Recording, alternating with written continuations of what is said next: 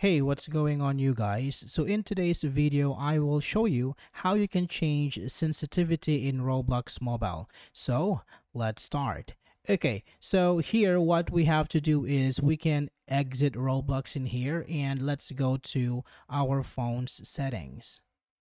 So once you're in here, you need to go to developer option here in the bottom of your options.